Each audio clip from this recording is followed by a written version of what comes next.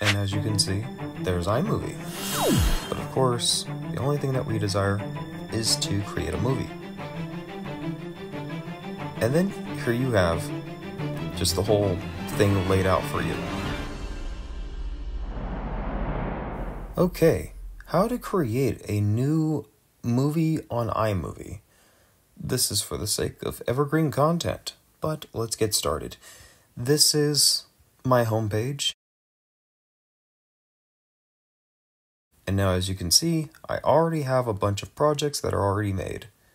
And in order to start a project, all you have to do is click on this downwards part right here. And then you have three options. You have Magic Movie, you have Storyboard, and then you have Movie. But of course, the only thing that we desire is to create a movie. Open it up. It'll take you to a treasure trove of different videos that you may have. And this also gives you the ability to click as many as you would like. So I'm just going to click this. That's a video right there. And then maybe we have a couple more.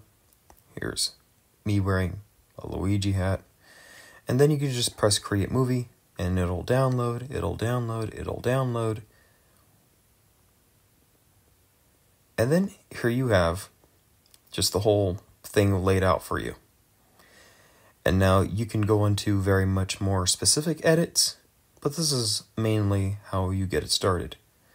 Now, if we go back, we get out of here, you can press Project, and then you're sent back here at the top. But if we press this again, we click Movie, and we just go into it with no video. You are totally capable of doing that. From here, you can still record. So there's a camera option here. And then just say, making sure that I am still recorded. Okay, good. But either way, that's pretty much how you create movies on iMovie.